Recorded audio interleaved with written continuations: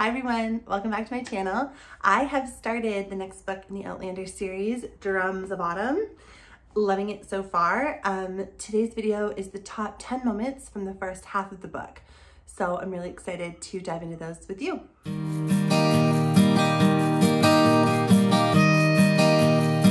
Okay, so like I said, I am just a little over halfway, so I decided to film this video now. And I have the top 10 moments from the first half of the book. So bear with me while we get started. These are not in any particular order, although I did try to kind of place them in order that they occur in the book, but it wasn't always possible. And I'll explain why as we go. Okay, so number one, the ghost. If you are an Outlander fan like me, I'm a book fan and a show fan. The ghost is probably the hottest topic, other than Frank, on the groups. People feel very strongly about it. The ghost, I don't think, does not appear in this book. Of course, I'm talking about Jamie's ghost. If you don't know what I'm talking about, Jamie's ghost. He doesn't appear in this book, but I think we do get some really exciting clues and hints about Jamie's ghost. Diana Gabaldon has not revealed everything there is to reveal about this topic, but she has said that obviously if you read the book carefully, you'll glean a lot of information. So I think that two important things have happened so far in Drums of Autumn. I'm just around page 545 or so, if that helps you. So first off, Jamie and Stephen Bonnet have a conversation in the middle of the night when Jamie agrees to help him escape, you know, kind of against his better judgment. They're in the woods, they're riding in the wagon. Claire and Ian are like asleep in the back, and Jamie and Stephen Bonnet get to kind of talking. And they have this conversation where Jamie is a Highlander. He has all these kind of superstitions and kind of like rituals.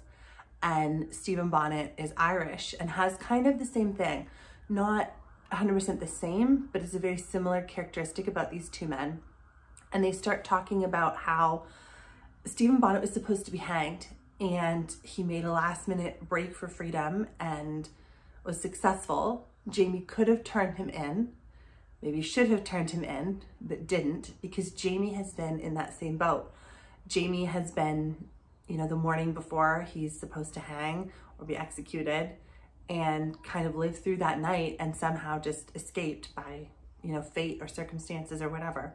So they have this kind of kinship, and they start talking about how, you know, some people like them who have had to kind of face the fact that I'm going to be dead tomorrow, like this is my last night on earth, you know, that they live half in the spirit world and half in the real world. They're not the same as they were before this experience. That conversation really struck me when I was reading it. And I think it really alludes to that ghost of like, Jamie is here, but there's a part of him that is already or is always kind of a spirit or kind of ethereal or kind of magical somehow. And I think it relates to as well his visions. He's able to see into the future. Like he's able to see Brianna's birthmark that he would have no idea is there, but he asks Claire about it. He saw it in a dream, and she goes, yeah, she really does have that birthmark. How would he know that? The other thing about the ghost is, I have to edit that out. Okay, the second piece of evidence, I guess, about this ghost is Roger's discovery about the night of Samhain. I'm probably saying it totally wrong. It's Halloween night or the night before Halloween, somewhere in there.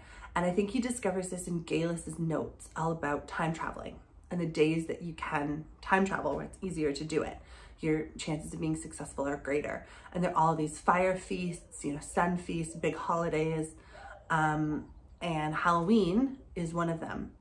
And he reads a note saying about how on Halloween, or the night of All Hallows, the heroes rise from their graves and walk around, and they're kind of with us in the real world. And that really spoke to me about Jamie's ghost as well, because of course, the incident with his ghost is he's looking up at Claire as she's in Inverness, and Frank sees him and thinks, who's this man like staring at my wife in her hotel room? Like, that's not cool. Goes to confront the man, and the man vanishes, like disappears.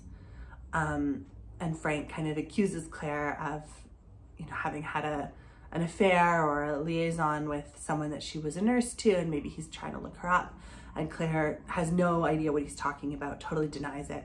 But that's Jamie's ghost. Diana has confirmed that it's Jamie's ghost. It's not just kind of a random apparition that Frank imagines or something.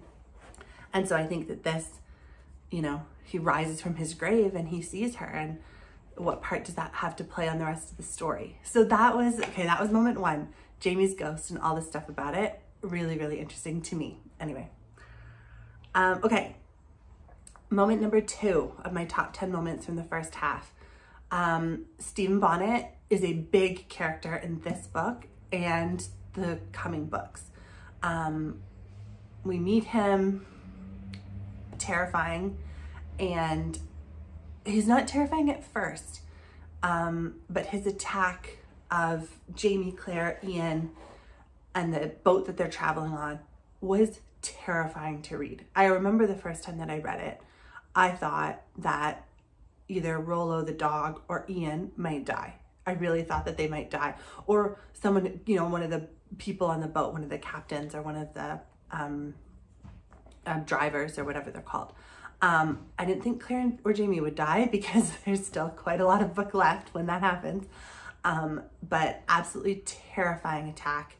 And it seems like Stephen Bonnet, this attack, I mean, it's so wonderfully written. It is so like bone chilling. You really think he might rape Claire. He steals her wedding ring. He tries to get both. He's unsuccessful. He takes everything that they have and he kind of says like, you're lucky I let you live. Like, you know, you like, yeah. Anyway, the reading the actual scene, very impactful. And then of course, this event is key to everything else that happens in the story. Without this attack from Stephen Bonnet, would the later events transpire as they do? No, absolutely not, right? They meet Jocasta, but they have nothing because he stole all the gems that they had kind of secretly hidden away. The incident with Brianna later in the book and later in the other books, like it's such a huge moment. And I mean, it really spells out like just, it makes him a larger in life figure to me. Whereas when we first meet him, when he's escaped hanging, he's kind of charming, he's putting it on, right? He needs their help and they do agree to help him. And Jamie lives to regret that action. And so what impact does this whole thing have on his character?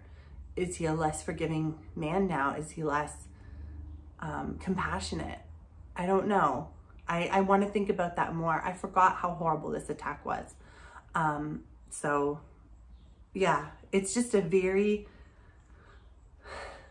very important event. And it really does show Stephen Bonnet's character. And you see kind of at the start, Stephen Bonnet is really trying to show Jamie that they're alike, right? They only meet because Jamie's friend Gavin Hayes was executed before Stephen Bonnet was. And so Bonnet kind of uses that to get on Jamie's good side, you know, like your friend was executed. He was a friend of mine too. We became friends when we were, you know, in jail together. And kind of is trying to point out how they're similar type of men, right?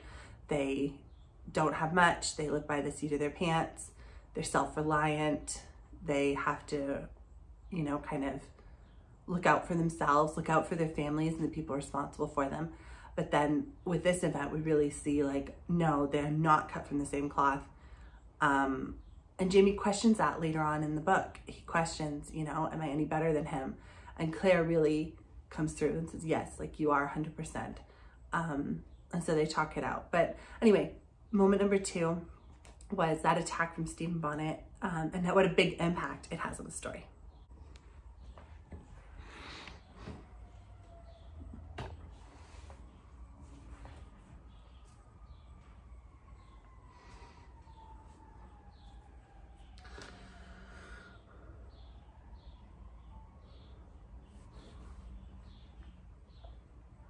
Okay, top moment number 3 is meeting Jocasta, Cameron Mackenzie, blah, blah, blah. Yeah, so she is Jamie's aunt. He has never met her, but they exchange letters, and she moved to America like 20 years before, right after Culloden. She and her husband managed to escape and get to America. She reminds me so much of Colum, who we met in book 1 and a little bit later on. We've met him as well. So she is blind, kind of similar to Colum. He has a degenerative disease with his legs where it's hard for him to walk. He certainly like can't move around easily. She's also the head of her household because her husband has passed away, but she's blind. So she really needs a lot of help in getting things done. And as we've seen in this book, people are like out to get you. Like, you have to take care of yourself, because the Stephen Bonnets of the world, or the shady business people in that world, really will take you for a ride. So she has Ulysses, her black butler, but he is not enough because he's a slave, and he can kind of advise her and help her, but she sees Jamie coming and is plotting and, you know, trying to arrange it so that he will have to take care of her estate and her property. And it sounds like a good deal, right? Like, she's very wealthy. She has this huge property. Jamie could kind of be the boss of it. He would do a great job. And that all sounds really good. But of course, she would be there. She would be telling him what to do. And he and Claire would have to essentially own slaves at this plantation. That's how the plantation runs. And Claire even asks him, well, can we free them? You know, could we could do it, but free the slaves, and then, you know, we'd feel okay about it. Jamie looked into it. At that time in North Carolina, you weren't allowed to free your slaves. And if you did try to, you had to get the government's permission, and you would only be granted to like 1 or 2 if they had like saved your life or like done something extraordinary. And then they would have to leave the state within like days, or else someone else would just capture them and enslave them again.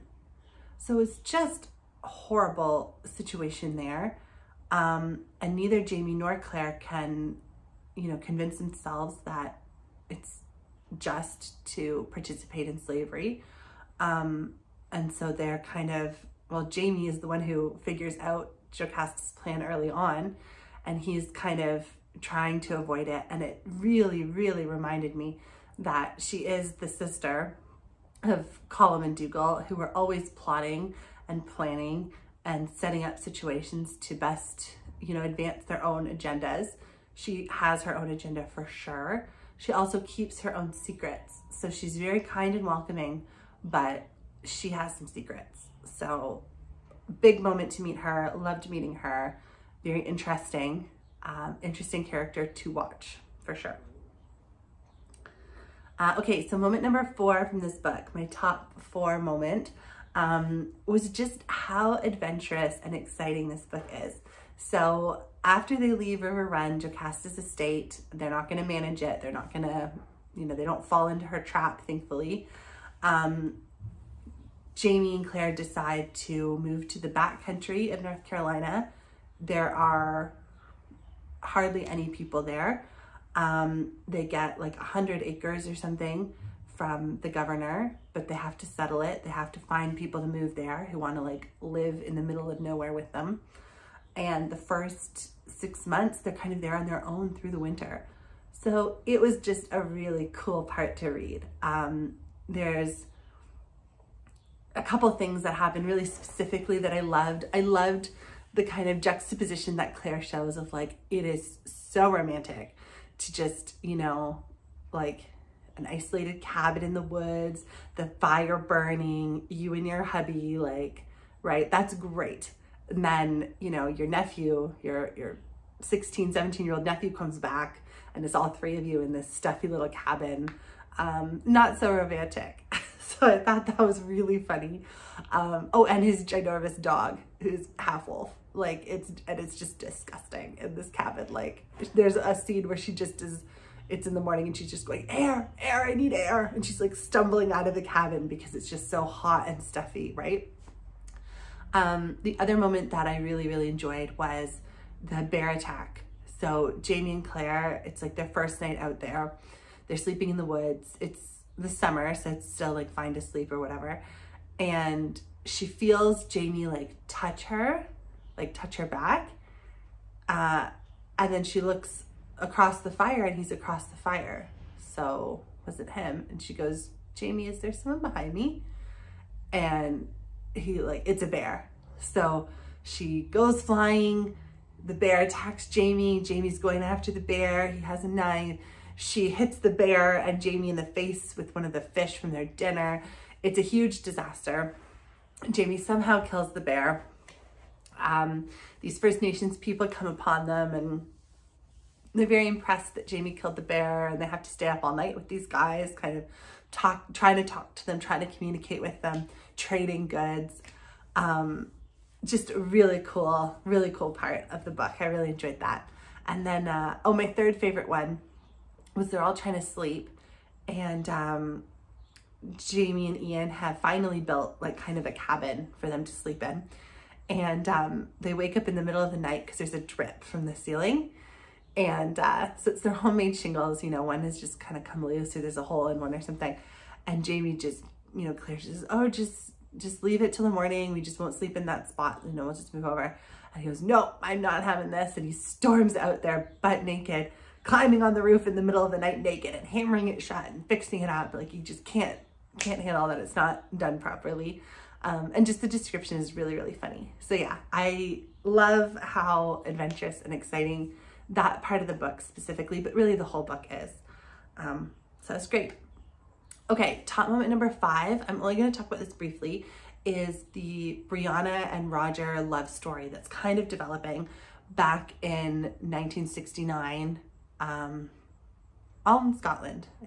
I think all the scenes are in Scotland, although Brie is sometimes in America, but they're on the phone and exchanging letters. So yeah, it's interesting to read. She comes and spends Christmas, her first Christmas kind of alone since her mom went back, you know, through the stones, in Inverness with Roger. And it does seem really romantic, you know, like they go to mass, they're kind of seeing each other's different Christmas traditions and how, you know, potentially their family together would kind of be. She's Catholic, he's Presbyterian. I don't know much about that, but it seems to be kind of a big deal. So he goes to, you know, Christmas mass with her and is kind of looking at like, oh, what are the things that they do differently and whatever. So I liked that part. Other than that trip though, and only parts of that trip, it doesn't really seem like they're connecting. And their communication is off. They don't have sex during this trip. That seems to be a really big deal for Roger. I think we also only see it from Roger's side, how into Brianna he is and how he feels about the situation. We don't hear from Brie. Like, we don't hear in her own head. We just hear her talking to Roger. He proposes. I thought the proposal was a little bit out of the blue, I have to be honest. I don't know. It was a different time then. I don't know how you propose to someone and you're not sure what they're going to say. I think if you propose to someone, you better be pretty sure they're going to say yes. Of course, she says no, and they kind of have a big fight, and then she kind of explains, and he says he understands, but I don't really think he does. Anyway, their love story is definitely a big part of the book. I think it'll be a bigger part of the book in the second half. So I'm interested to keep reading about them. But yeah, they definitely have some connections and have some missed connections in this first half. Okay, moving right along. Reason or top 10 moment number 6. Okay, moving right along. Moment number 6 of my top 10. Jamie. It's all about Jamie and his kind of journey. So he is almost like depressed, I think, a little bit during part of this book. He feels real, I think, anger and regret with himself over the Stephen Bonnet situation. He saved this man thinking he was doing a favor in the name of a friend and, you know, that it would work out. And of course it just does not. And he just feels so much anger and regret over that incident. I mean, he put his life at stake. He put his family, his wife, his nephew, who's been entrusted to his care like a foster son, everything at stake. And luckily they escaped with their lives, but it could have been much worse. So he feels really dissatisfied with himself. He questions with Claire, you know, am I a good man? What kind of man am I?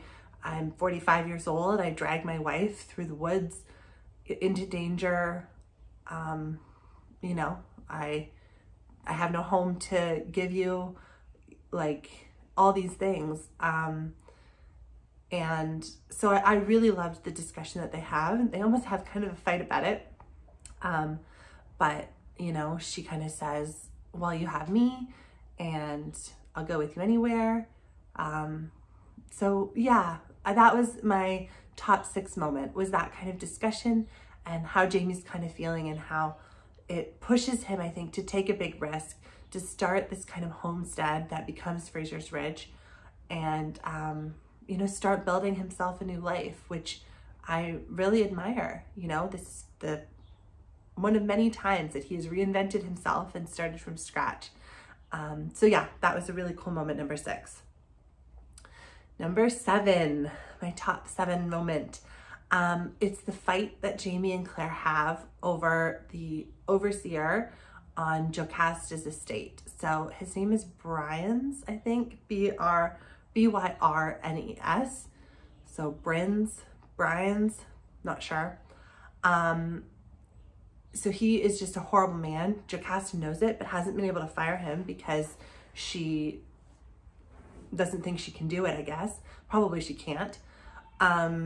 He gets into a physical altercation with one of the slaves that he's overseeing, who goes after him.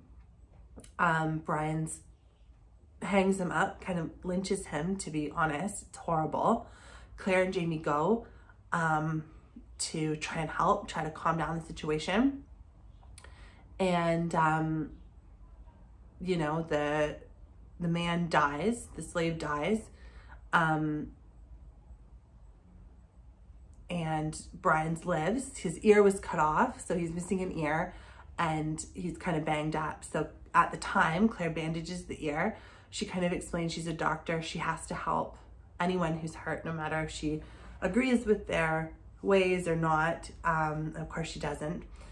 And then a couple weeks later, she and Jamie are talking and he says, well, Bryans is dead. And, you know, she says, well, what do you mean? Why didn't anyone tell me he was sick? So he had lockjaw, which I don't know anything about, but I guess it's a kind of a blood infection that can't be cured. So especially in this time, there would have been nothing she could have done for him except, you know, she kind of says, well, medically, there's nothing I could have done, but, you know, I'm a doctor. It would have been my duty to sit with him and give him as much comfort as I possibly could, just with the presence of another person. And Jamie says, yeah, I know, but no. So they had this big fight because Claire is kind of saying, you know, I took an oath when I became a doctor. You can't get in the way of that. And Jamie says, well, first off, it would have been very dangerous for you to be there when he died.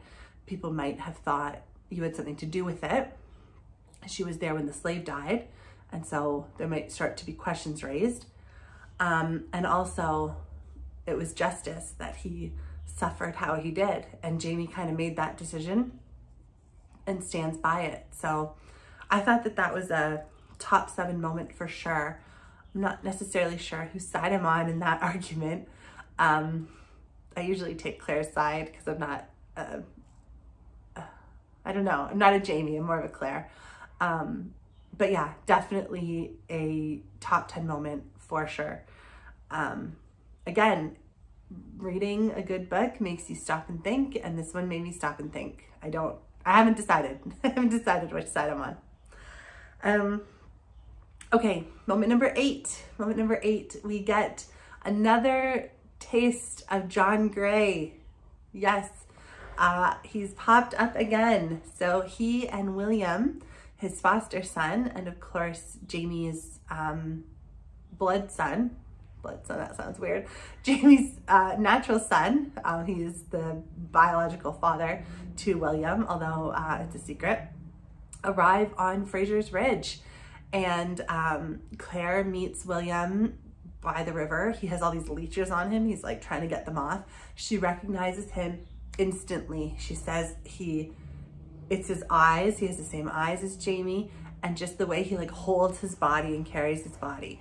That really resonated with me because that's happened a couple of times with my family. Like my brother, especially I have a younger brother, and sometimes I'll just see him, just the way he stands, or he'll just move a little bit, and I see my parents instantly. It's scary. It's scary when that happens. So yeah, so she describes that moment with William. I loved their visit. Really fun. I think one of the interesting parts is how Jamie feels about their relationship. So for part of the visit, Jamie has to take William away because John Gray is sick and it's contagious. It's smallpox. So he takes, that's the next moment. That's moment number 9, is the smallpox. So he takes William away, like camping for a few days to give John Gray time to recover and not be contagious. And William does not want to go. Like Jamie has to threaten to like tie him to the horse. He doesn't want to go. And it comes out that his mother died, or his aunt, but the woman who acted as his mother from birth, died on the ship over. And now he's been told his father's really ill, so ill he can't even see him. And Jamie has kind of this jealousy of their relationship, you know, and then he feels a wash of gratitude that like, oh my gosh, how lucky for his son that even though, you know, his biological father can't really be a parent to him, that he has this relationship where he feels so close to the man who is raising him. So I just thought that was very interesting. It's a very complex dynamic between these 3 guys, right? Jamie and John, really good friends. John has a major thing for Jamie. Jamie will never reciprocate. And then there's William in the middle of it, right? And John Gray loves William for himself, you know, as his own person, but also because he's the son of Jamie, his best friend, and the guy he has a thing for. Like it's very complicated with these 3 men. So I really enjoyed hearing Jamie's perspective on it and how he kind of shows himself to be such a mature and good person, where he does feel this bit of jealousy, but then he just goes back to this gratitude and, you know, how thankful he is that John is raising him so well. They have such a tight bond, and that John is willing and able to let Jamie have these glimpses into his son's life, because if it was anyone else, Jamie would have nothing, like no information, no visits. So yeah, really, really amazing. And of course, at this point, William has no idea. So I really liked that. This part is also really funny. William falls into the outhouse and they have to pull him out, and you see the hashtag Fraser temper come out. He almost has a complete meltdown. Claire kind of stops it before it gets too out of hand, but hilarious, absolutely hilarious scene. So that was my top 8 moment for sure, was the visit from John Gray and William to the Ridge. Okay, top moment number 9 is the smallpox. So John Gray, okay, so top moment number 9 is smallpox. So John Gray and William arrive at Claire and Jamie's, and it's pretty quickly evident that John is sick. There's also a First Nations man in their corn crib who some of Ian's friends brought to Claire to see if she could heal him, and he dies, unfortunately. And John Gray is really sick. Ian is really sick with smallpox. So that's kind of the reason that Jamie and William need to go off on their own. So it's clearly a plot device to have the two of them spend some time together. And then it's also there's a family a little ways away where Claire just helped deliver a newborn to that family, and it comes out that a bunch of them had smallpox, a bunch of them died, and the patriarch of that family, Herr Mueller, thinks that it's a curse from the First Nations people that live close to him. He's described as a very stubborn, intractable old man. And he takes, you know, his sons and sons-in-law and attacks this village, killing many of them. They also have this sickness, so they're totally decimated. They're moving away. I thought this was just a really key point to have, because Claire's friend is a victim of Herr Mueller in this episode, and she had kind of pre-warned Claire that this would happen. At the end of a previous section, she said that, you know, that sickness comes, it's no one's fault, and there's nothing you could have done. And Claire is very puzzled by this, but clearly this woman kind of had a vision of what was going to happen, and wants to make it clear she doesn't blame Claire, because Herr Mueller, in a totally misguided event, he's clearly gone insane with the loss of his family, and then he targets other people, which is just totally horrific. But he brings Claire evidence of his crime, and she is just totally horrified, and it's really an upsetting part of the book. So yeah, so smallpox was a big one. Smallpox was the thing that I learned about in history class. Like, I don't know, when I was in history, that was a big part of like the lessons we were taught about First Nations people and Europeans meeting, was this kind of exchanging of sicknesses and this smallpox blanket. So it's interesting that she included an episode of that in the book. Maybe it wouldn't have been as authentic without it, just to show how vulnerable all these populations were. Like these Lutheran Germans, very vulnerable. Half his family is wiped out. John Gray is maybe only saved because Claire was there to nurse him through. And this First Nations population also, their whole village, they move because it's just horrific with, you know, the sickness that they had. They couldn't cure it. None of their cures were working because it was smallpox, kind of a foreign illness. And yeah, so that was top moment number 9. Makes a big impact on the story. Very sad to read though. Okay, top moment number 10. I'm gonna kind of mix it up a little bit. This is maybe more of a funny take on all the books and Diana Gabaldon's writing.